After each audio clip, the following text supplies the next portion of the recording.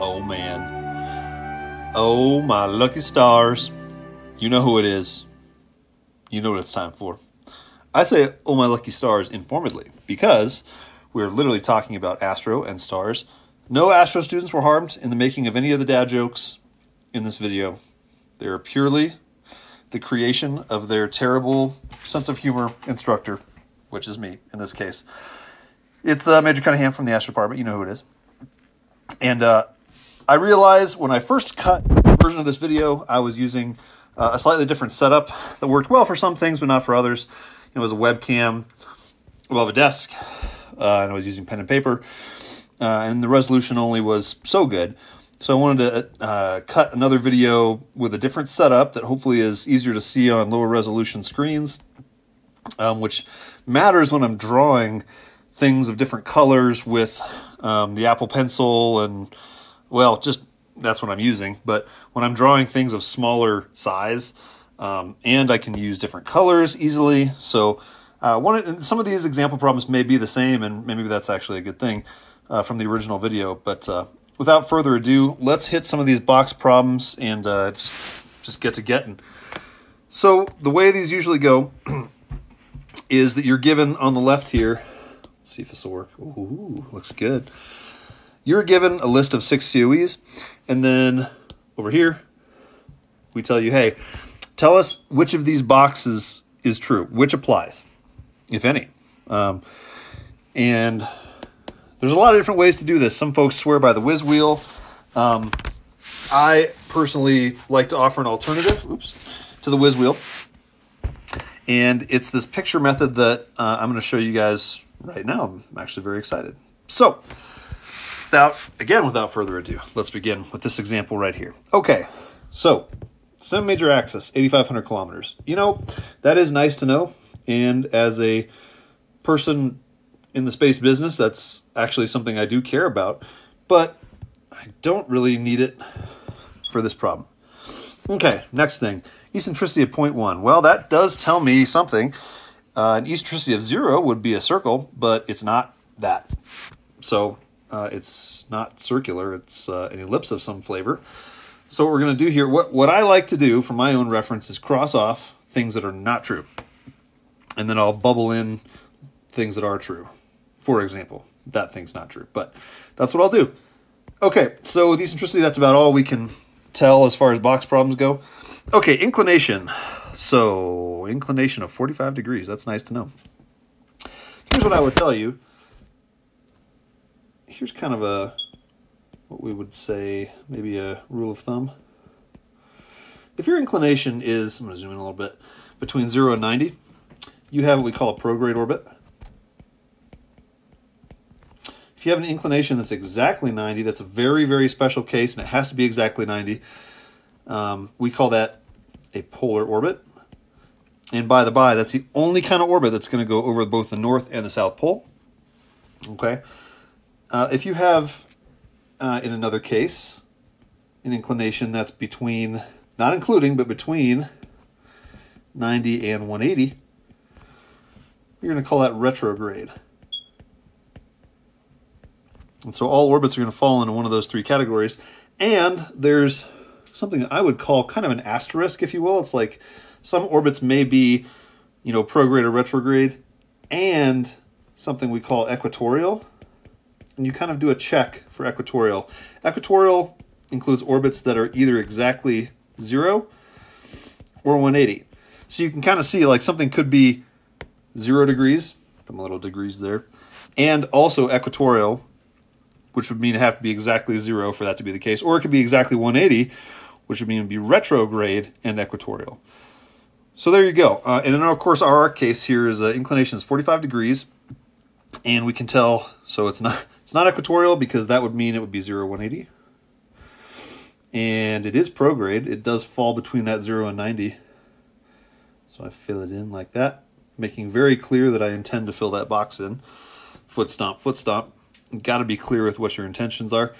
I know that 45 is not between 90 and 180, so I get that guy gone. And then, of course, it would have to be exactly 90 if we were going to classify it as a polar orbit. Now, as you start to cross things off, the neat thing is that things kind of start falling away. So for example, if your orbit is not a polar orbit, in no way could it ever cross the North Pole or the South Pole.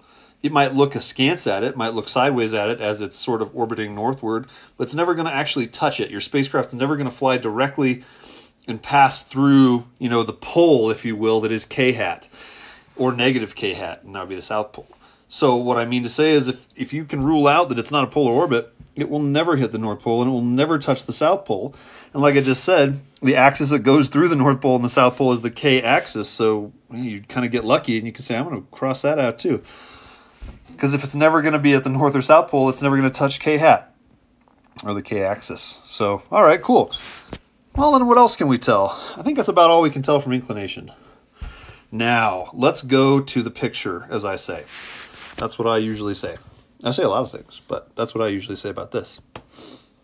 Here's what we're going to do. You are going to, at least if you want to use this method, you're going to start off with whatever argument of perigee is, and then you're going to use whatever true anomaly is, and you're going to use those things to tell you about the rest of the orbit, and there may be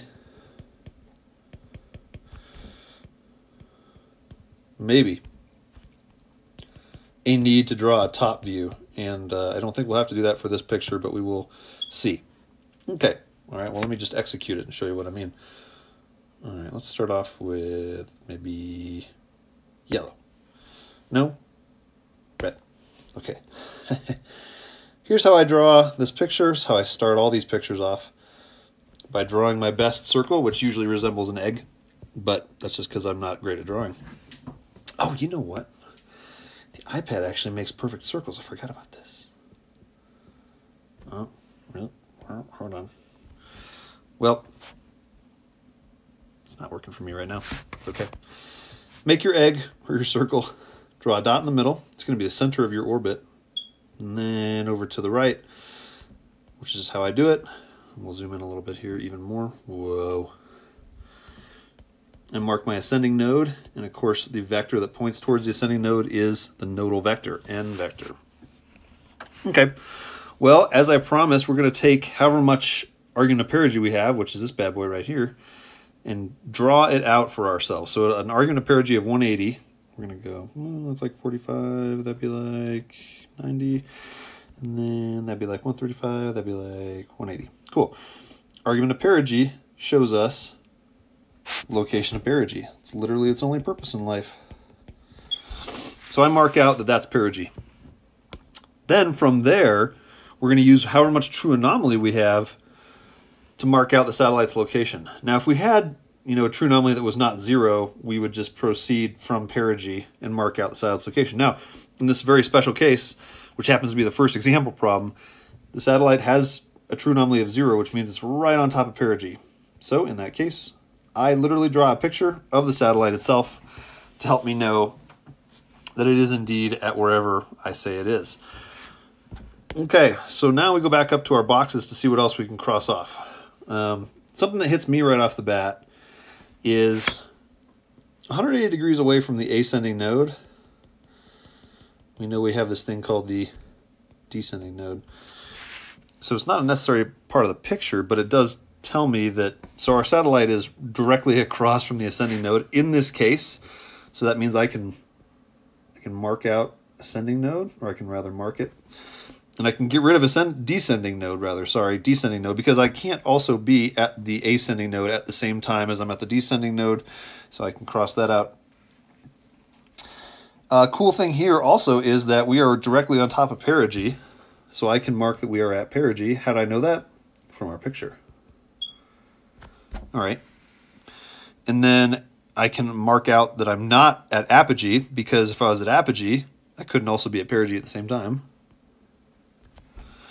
Okay, so now I have a couple more things to rule out. And this is where I need a top view. Let's go purple, because that's what we should do. Sometimes you need a top view. If you haven't been able to rule out everything, then you need a top view. So what I do is I draw as another egg as if I was literally on top of the Earth. There's my polar ice cap. There's kind of K-hat coming out of the page at me. I draw myself an I-hat. And draw myself a J-hat, because that's what it would look like if I was looking down at it from the top. So, the reason I have to do this is because I am at the equator. How do I know that in this picture, in this red picture right here? Well, I know that because I am at the descending node. We established that with the picture. That means I'm literally touching the equatorial plane right now. That means it's possible I could be touching the I-hat and the J-hat axis, because as you guys see from looking down at it from the top, it's certainly, the I and the J-hat are trapped in the equatorial plane, kind of like, you know, if you could just draw a huge napkin out from the equator, or a piece of paper that extended to infinity that sliced the Earth in half through the equator. I and J-hat are trapped in that napkin or that piece of paper. So because I'm at a node, at the descending node or the ascending node, which is where, how do I put this? This is, the ascending node and descending node are in the equatorial plane, but you could have an ascending node that's, you know, over here, over here, over here. Doesn't matter. They're all trapped in the equatorial plane somewhere. What we're trying to rule out is the special case of it being right on top of one of these axes. Or, as a quick side note, remember, their negative axes counterparts also count. So for example, if my ascending node was over here, that would still count as J-axis because it's on the negative side of the J-axis. Okay. So let's see what our situation says. It says we have, this is, and again, this is where we use RAN. You don't always need RAN for these box problems, but in this case we do. RAN's going to tell us from the top view where is the ascending node. So, as we remember from our previous lessons, we start at I-hat, which points towards the first point of Aries on the vernal equinox. Start at I-hat, we measure around to wherever the ascending node is. Now, in this case, again, we've got a 0 there, which means, again, if we had, let me put it this way, if we had, you know, a non-zero RAN value, we would go counterclockwise around the equator from I-hat. We don't have that. We have another very special case. RAN is 0. Meaning the ascending node is right on top of I-hat. Not only that, our satellite from the previous picture we saw is at the descending node. So the ascending node's right here. That's nice. But what we know is that the descending node is 180 degrees away on the other side, and that's where our satellite is right now. So from the top view, we have guaranteed and found out that the satellite is on top of negative I-hat, if you will, which still counts as I-hat. Whew! So, and the reason I use all these colors is to try and keep everything straight. So negative I-hat still counts as I-hat. So I get to fill that in. And you can clearly see it's not on J-hat. It's pretty far away from J-hat. So after all that pain, we have discovered, of course we've used all our variables, and that's good. We discovered we have a prograde orbit. The spacecraft at this moment is on the I-hat axis at the, oops, oh, I marked something wrong. Sorry. Got lost in myself. Our picture indicates we're at the descending node. We can't be at the ascending node. But all that to say, our descending node, which is, let's see, up here. That's where our satellite is at this moment. And that happens to be on top of perigee. So I'll correct that in the video. In post, as they say. In post and editing. All right, let's try another one. Alrighty. I want to try this one next. What color are we? Ooh, we're red. That sounds good. Okay, this orbit is 7,000 kilometers big. So A, semi-major axis tells us how big the orbit is. And for box problems, it does not tell me very much. I don't want to say that. It doesn't tell me anything. I'm going to cross it out. Okay, E of 0.4. So to color in the circular box, let me get rid of my iPad. No, I'll leave it up there. Okay. So to get rid of the, or color in the circular box, If we had to color in the circular box, we'd have to have an eccentricity of 0. We don't have that. Anything other than 0 means we're not a circle. I'm going to cross you out. Thanks, eccentricity. Ooh, inclination of 90. All right, well, you guys remember from what I was just talking about, that if you have an inclination of 90, and exactly 90, which it is here, ooh, we know it's a polar orbit. Now, polar orbits are unique. They have no element of their motion that is either with or against the Earth's motion. So it kind of kills prograde and it kills retrograde. Not only that, equatorial, the asterisk, if you will, the afterthought, is something we always check, but it would have to be 0 or 180, the inclination, to mark equatorial. So equatorial got killed off too. Rest in peace. We're going to come back to RAN. Like I said, you only really need RAN if you can't rule out everything else from the picture. So let's go to the picture. Here we go. Oh, that is a beautiful egg. As always, we're going to set up our picture the same way. Draw your... Oh, hey, now it's actually drawing exact lines for me. Oh, look at that straight line. That is gorgeous. That's the nodal vector. And it's pointing towards the ascending node. Okay, setup complete. Now, let's look at argument of perigee. Wow, we have like 315 degrees worth of argument of perigee. Okay, so starting at the ascending node. That would be like 90, despite my egg shape. I'm meant to be a circle. That's like 180. That's like 270. Almost all the way back to ascending node. That would be 315. An argument of perigee, of course, tells us where perigee is. And that's pretty neat. So, from there, we're going to mark out true anomaly, which will take us all the way to our satellite's location. Okay, so that's like 45 degrees, and there's the rest of the 90.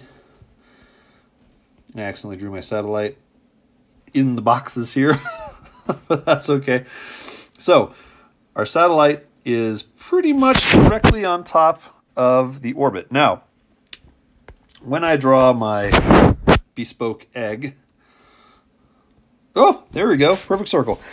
When I'm drawing these for you, what we're looking at is the orbit edge on. So what do I mean by that? Well, I mean, or not edge on, but perpendicularly, basically. So let's say your face was attached to the end of a pencil that I stuck through the center of the orbit. And your face is looking down at this orbit. Just a funny analogy, I'm sorry. And it's looking straight at the orbit, not at the side of the Earth. So it's not like it's not as if the equator is right here. That's not what I'm saying. That's not what this is meant to display. What it is meant to display is the orbit, as if your face was looking perpendicularly down at the orbit. So that orbit can be tilted any which way. Your face is still going to be attached to that pencil looking down perpendicularly at the orbit. Okay, having said that, let's keep pressing. So, in this unique case, because we have a polar orbit, our spacecraft could be at the North Pole or the South Pole, or it could be on the k-axis. Having a polar orbit, it opens up the, what would you say, the possibility of those things. But as I kind of draw my dotted line here, most of a satellite's orbit is not spent literally at the North Pole or the South Pole. It's spent in between those. But whenever it crosses the North or South Pole, at the same time you are crossing the k-axis. So those are really joined at the hip. So anyway, at this point, what did our picture tell us? Well, it looks like it's pretty much right on top of the North Pole. Because remember, here's our center of our Earth, which is also the center of the orbit, essentially. And our satellite is hovering right above, you know, basically perpendicular to the nodal vector.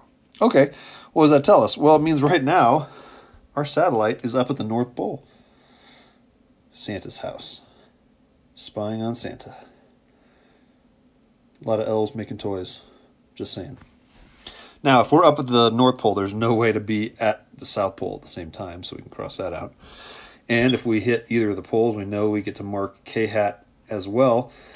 Oh, and by the way, if we're on K-axis, there's no way we can be on I or J. so we don't need a top view. We're not going to really need ran. Things start really falling away. And also, are we at the ascending node? No. Are we at the descending node?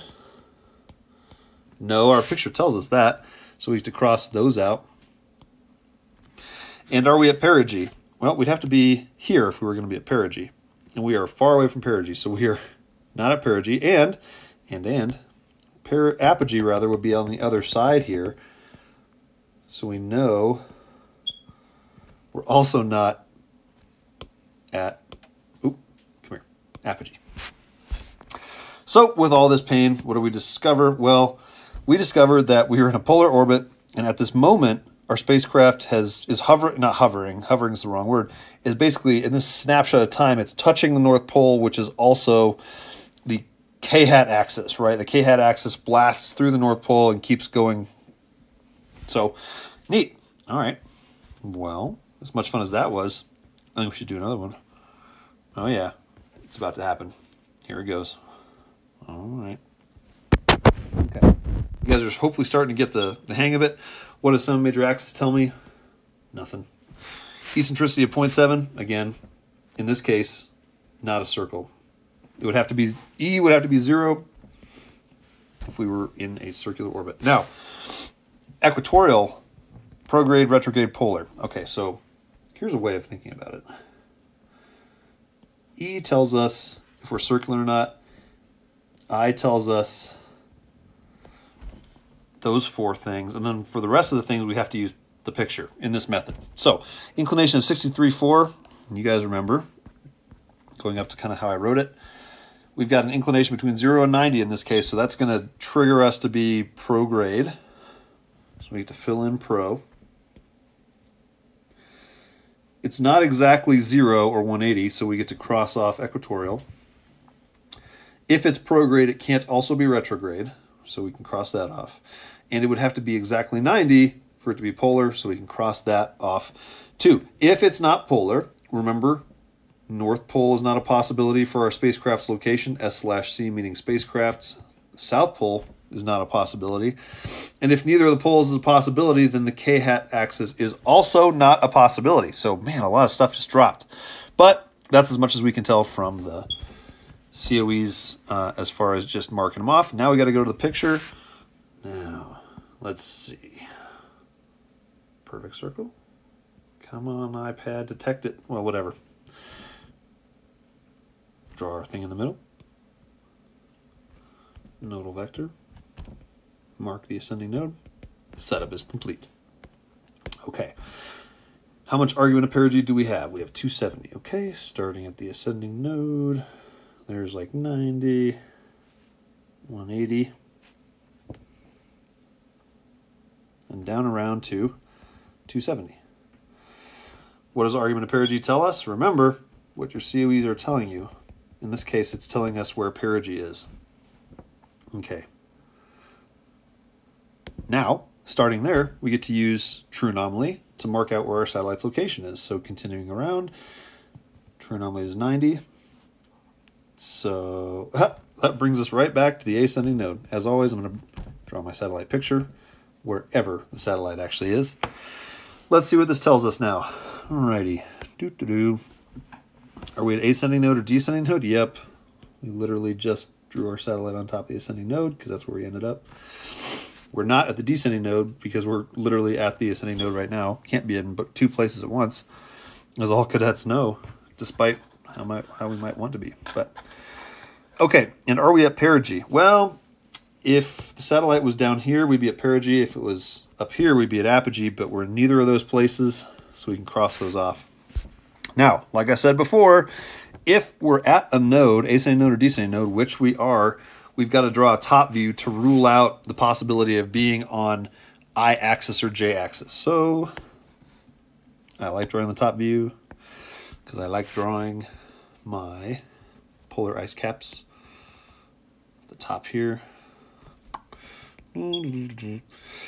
So that's K-hat coming out of the page at you. There's the ice, the polar ice caps. And then draw my I-hat down here.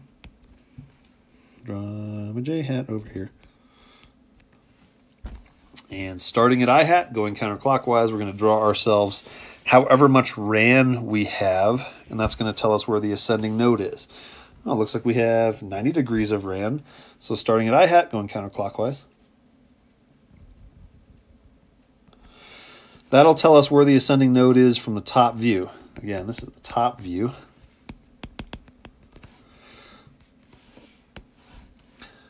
Oops, stay purple. This is where the ascending node is looking at it from the top. What I'm trying to get at with this is that your ascending node could be, like I said, could be anywhere around here along the equator, but it's a very special case for it to be on the equator and on J, or and on I, etc. I say etc. Either I or J. We got to rule that out because we got to, tick those boxes correctly. So if the ascending node is right there where I marked it in purple, right here, and our satellite, we already determined from the previous picture, is right here at the ascending node, well, that's why these pictures are so helpful. Looks like we are literally on the J-axis. You know what that means? If we're on one of these axes, it rules out all of the others. So after all this, we've determined we have a prograde orbit, and the spacecraft at this moment is on the J-axis, and that happens to be also the location of the ascending node. All right, let's do another one. Ooh, undefined things. So, let's jump into it. A of 7,000. Who cares? Doesn't tell me anything. E of 0. Oh man, we haven't been able to tick this box yet. But an E of exactly 0 means it's a circular orbit. Oh man, this is going to cause some interesting things. I of 98. 98 degrees. Okay, well, anything that's between 90 and 180, you guys know, it's retrograde. If it's retrograde, it can't also be prograde. And remember, for it to be equatorial, it would have to be 0 or 180. So since it's not that, we get to cross that off. And for a polar orbit, like we had a couple of problems ago, it would have to be exactly 90. We don't have that case either. And if we don't have polar, that means it can never fly over the North or South Pole in this particular orbit, which also means it will never touch the K-axis. All right, that's about as much as we can tell from just looking at the numbers. Let's go to the picture.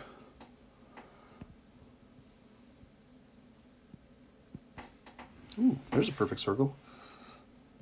Draw my little dot in the middle. Cool. Ooh, that's better. I'm learning how to do this better. There's our ascending node, and of course the nodal vector is what points at it. So let's try and do what we did before, which is use argument of perigee. But lo and behold, we have no argument of perigee. Why? Well, because our eccentricity is 0. With a circle, every part of the orbit is equally close and equally far away. So a perigee and apogee don't make any sense.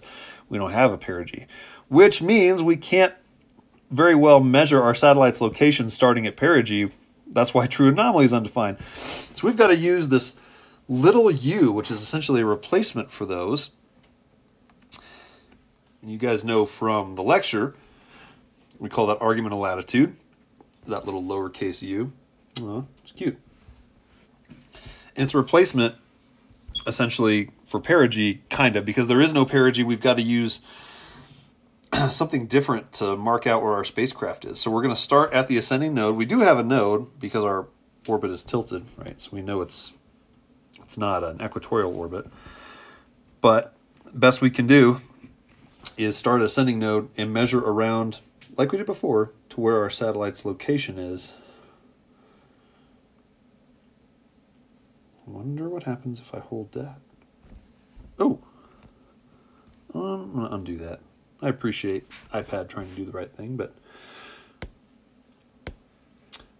we went straight from the ascending node right to where our spacecraft was, because usually, remember, we would be measuring around, some argument of perigee, and we'd have a perigee, and from that perigee, well, we could keep going around, we can mark out where our satellite is, and we'd draw the satellite, and actually it would be a very happy satellite, getting solar power, right? Because that's what satellites do. But none of that's the case here. We don't have a perigee because we have a circle. It's a sad day, but it's also a happy day because we're still able to locate our happy satellite. We used an alternate method, the argument of latitude. So, okay, let's actually analyze what this is telling us. Looks like we're on the opposite side of the ascending node. So that's going to mean we are at currently the descending node. If we're at descending, we can't be at ascending.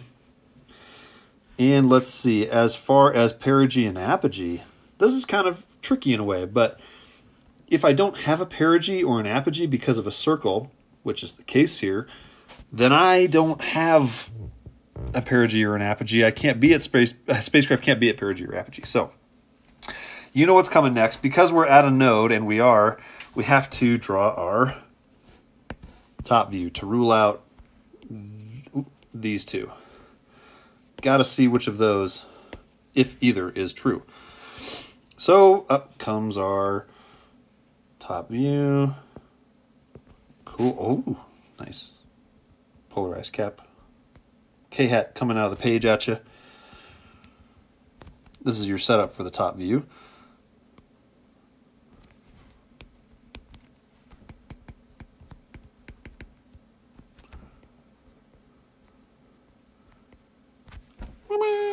Okay. So remember, the top view is for using RAN. That's what we're using the top view for. And RAN helps us rule out, if we're at a node, which we are, and if we're at a node, that's the only reason why we'd have to rule out I and J, right? Because unless the spacecraft's at a node, ascending or descending, you don't have the possibility of being on I hat or J hat. But since we're in that situation, let's do it. Okay, so starting at I hat, going counterclockwise, measure out how much RAN we have. There's 90 degrees. And then I keep going around. How much do I have left? 45. Oops. Let's draw that better. There we go. There's 45, giving us a total RAN of 135, as is given to us in the problem. So from the top view, our ascending node is, it's obviously trapped in the equatorial plane because that's what nodes are. That's definitional.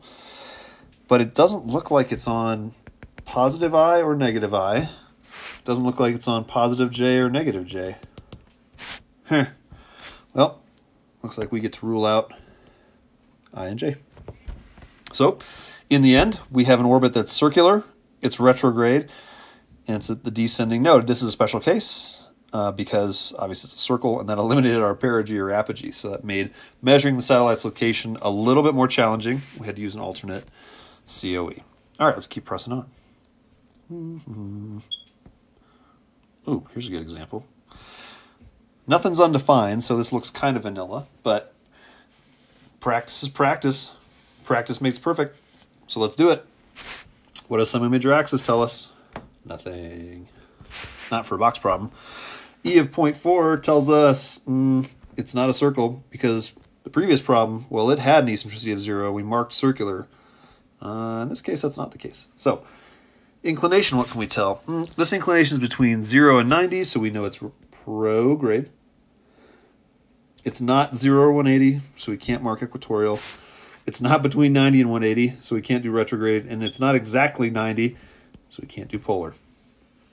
And we're always lucky if we don't have polar orbit, because if it's not polar, it's never going to fly over the North and South Pole. And if it's never going to fly over the North and South Pole, it will never touch the K axis. All right. So that leads us to our picture. Let's draw the picture. Same way every time as far as setup goes.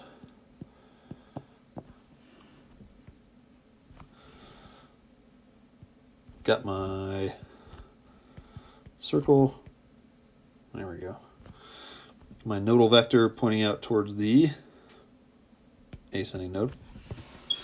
And then I take however much argument of perigee I have and I draw that around. Looks like about 180's worth there. Remember, that tells us where perigee is. And starting at perigee, we get to mark out where our satellite's location is. But again, we have this special example where true anomaly happens to be 0, which means the satellite's location is right on top of perigee. The reason I know that is because true anomaly starts at perigee and goes around to where the satellite's actual location is in the orbit. So this is kind of like a problem we had before. That's okay. Repetition's good. All right, so what else can we tell? Yeah, well, we're 180 degrees away from the ascending node. So we're at the descending node. And we're not the ascending node. We are literally on perigee again. This is kind of similar to the previous one.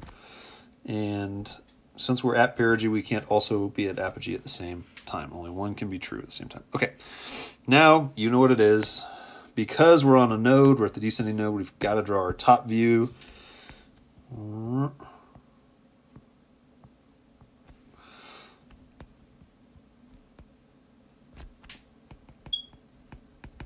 My ice sheet keeps changing every time, but it's just like that in my drawings. Okay, our top view setup is complete. We give ourselves the top view and some, I mean, we could draw continents and stuff too, but my continents look like peanuts usually, so I'm not going to do that. And starting at I hat, drawing around to where J hat is. That's going to tell us where the ascending node is from the top view. And lo and behold, our ascending node is once again on top of J hat. From our previous picture, we saw that the satellite is actually out at the descending node, which means, negative J hat still counts as J hat. So we get to fill in, we're on the J axis. And we're not on the I because we can only be on one axis at the same time. Ta-da! We have a prograde orbit. The satellite's currently at the J axis, which for it is the descending node and is also the location of perigee. I like where these examples are so perfect and specific, but that's usually not the case, and I don't want to give you guys that indication. Oh, all right. This is another good example. Some things are undefined. You guys really should not be scared of when things are undefined. They actually make the problem go faster and easier because you're missing, perigee or the ascending node. You have less to deal with. So it's actually a blessing in disguise. So you should treat it that way, in my opinion. All right, semi-major axis doesn't tell us anything. E of 0.007. Wow, man, that's almost a circle. Yeah, but it's not a circle. It'd have to be exactly 0. So we know it's not. Inclination of 0. All right, we haven't had this yet. So let's run our numbers and see what inclination is going to tell us. Okay. First of all, is it equatorial? It would have to be 0 or 180 for it to be equatorial, and it's exactly 0. So, man, for the first time, we get to mark out equatorial. Also, it's between 0 and 90, including 0, so it is also at the same time prograde. If it's prograde, it cannot also be retrograde. If it's equatorial, you know it can't be polar, but regardless, it would have to be exactly 90 to be polar. Because it's not polar, you know it's coming. We can't be at the South Pole, can't be at the North Pole. We'll never fly over those. Okay, and if we never fly over those poles, we will also never touch the K-axis. All right, so a lot of stuff fell. With an inclination of 0, I want you guys to follow me on this. All you have is the top view. Or put another way, if you were to draw our normal circle, it doesn't really make sense here. Why is that? Well, my setup, which works perfectly, I will say, for every other type of problem, doesn't really apply here. Why is that? Well, my setup that I usually use for almost every other type of problem depends on having an ascending node. Inclination of 0 means that satellite never rises up above the equator. It never rises or sets, I should say, below the equator. So we're stuck with a top view and a top view only. Very unique case. But the good news is the top view is going to be drawn the same every time.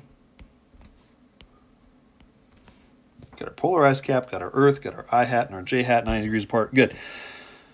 Now, when we draw a top view, we would usually have, hopefully, you know, a node that we could work with, and we would have a RAN that would tell us how, you know, how far, like we've done before, how far around the equator the ascending node is. But we don't have an ascending node, and what that means is we have to use this thing called longitude of perigee, which is basically using the top view looking down to determine where perigee is. We still have a perigee because, like we said, remember, we do have a little bit of a circle going on, or sorry, a little bit of an ellipse going on. If we have an ellipse, then we have a perigee and an apogee.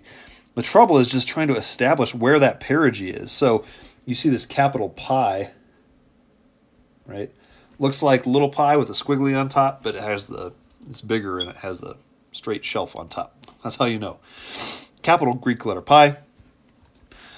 It's going to replace our RAN in this case. So in the top view, you're going to use longitude of perigee, and it's going to start at I hat, just like RAN did. I should always label my top view.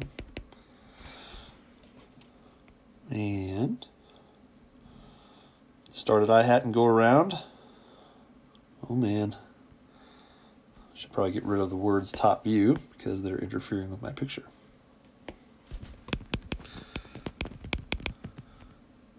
Sorry about that. Okay, so using big pi of 180, we start at the principal direction, which is I hat, pointing towards that first point of Aries on the vernal equinox, and we go counterclockwise. And I'm going to redraw that because that makes me mad looking at how I drew that. That would be about 90, and there's your 180. It's a little better. So what does this tell us? Well, that tells us where perigee is. So it's using that longitude of perigee, capital Pi, as our replacement. Sometimes you got to do it. All right, now, thankfully, since we have a perigee, we can continue on as normal and use true anomaly to establish our satellite's position. So let's mark out 90 degrees worth of true anomaly. And there is our satellite. So let's see what we can tell. Back to red. Okay, first things first. We don't have an ascending node or a descending node, so we can't be at them. Perigee or apogee? Well, if the satellite was here, it'd be at perigee. If it was over here, it'd be at apogee, but neither of those is true. Satellite's off here in the middle of nowhere, kind of. Looks like it's on the opposite side of positive j hat, which means negative j hat, which means, in turn, j axis, right? Negative j counts as j. If it's on j, it can't also be on I, and we established that it's not at perigee, it's not at apogee. So, even though it's weird seeing something undefined, don't freak out. It actually makes things quicker. You just use that weird-looking, replacement COE as a replacement for whatever's undefined. Generally speaking, that's kind of how I think about it. So having said that, let's press on. You know what? On the heels of that, I'm going to follow with what I like to call the dumpster fire, which is where everything is undefined, everything is on fire, and it actually is one of the easiest of these box problems to do, believe it or not. And I'm going to show you right now why I think that's true. Okay, semi-major axis 15,000. Oh, that's nice. Oops. My wrist hit it, sorry. Semi-major axis 15,000. I don't care. It doesn't matter for a box problem. Oh man, eccentricity of 0 and inclination of 0. Okay, eccentricity of 0 means it's exactly circular. Thanks. And inclination of 0 means, oh gosh, we got to do our equatorial check. So because it's exactly 0, we know it is indeed equatorial. And it's the kind of equatorial that's prograde because it's 0 and between 0 and 90. If it's prograde, it can't be retrograde. And inclination is not exactly 90, so we know it's not polar. And you know what's going to fall next because it's not polar. It can't be at the north or the south pole. If it's not going to fly over the poles, it will never touch the K axis. Okay. Now, again, we have a lot of things that are undefined. And the reason is not only is it a perfect circle, but this perfect circle is not tilted as far as the orbit goes at all from the equator. It's on the equator. So we have an equatorial, perfectly circular orbit. That means I'm going to jump to my top view again, because that's all I have in this world.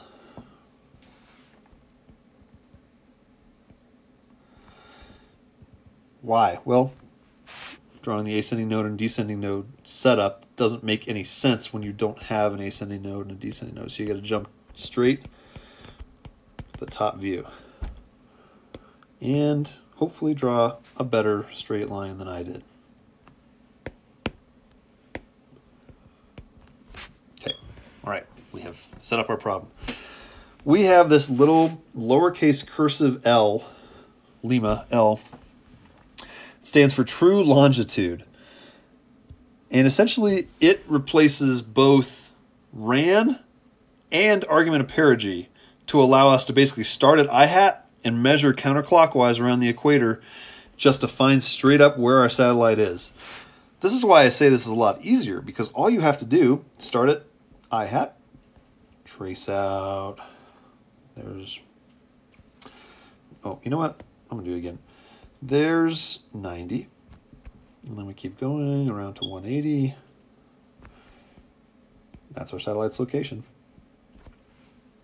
Man, that is easy compared to having to do, you know, is it at a node? Is it at perigee or apogee?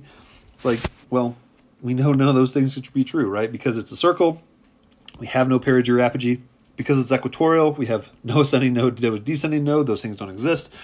All we got to deal with now is I and J. And thankfully, our picture showed us, our awesome top view shows us we're over on negative I hat, which still counts as, oh man, my wrist keeps hitting it. Means we're at I hat. Negative I hat still counts as I hat. And if we're on I hat, we cannot be on J. Ta-da! We did it! All right, we'll see you guys next time.